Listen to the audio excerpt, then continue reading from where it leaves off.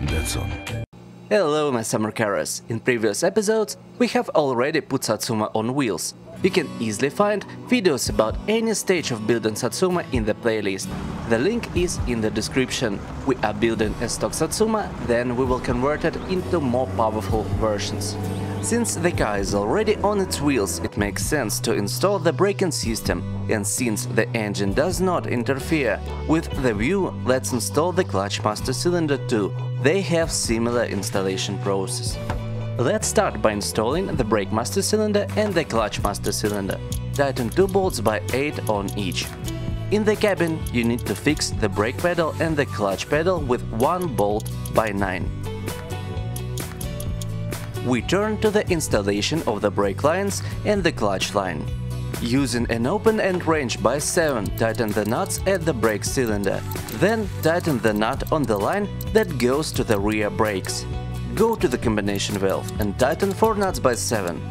This device distributes brake fluid to wheels and warns the driver if one of the brake system circuits is out of order. But in the game it only acts as a junction valve. Tighten 4 remaining nuts for each wheel. The easiest way to do this is to drive the car on the garage pit. Press J to push the car. Be very careful not to let the car fall into the pit. Always remove the push mode when walking near the garage doors. Contrary to the front wheels, where nuts on the lines are visible, on the rear wheels nuts are hidden behind the suspension arms and are quite far from the wheel.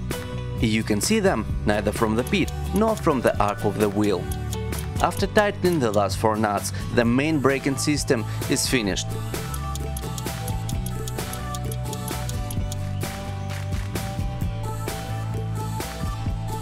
Next, install the clutch line. Using the same wrench by 7, tighten 1 nut under the clutch cylinder.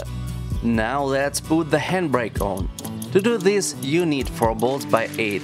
After that, go down into the pit and tighten 1 bolt by 5. Well done, the braking system is installed.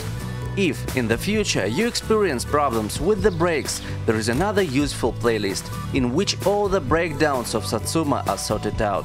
The link is in the description too. In the next video we will assemble the engine. It will be just as simple as previous steps. Subscribe to the channel and stay well. Mies on niin iloinen.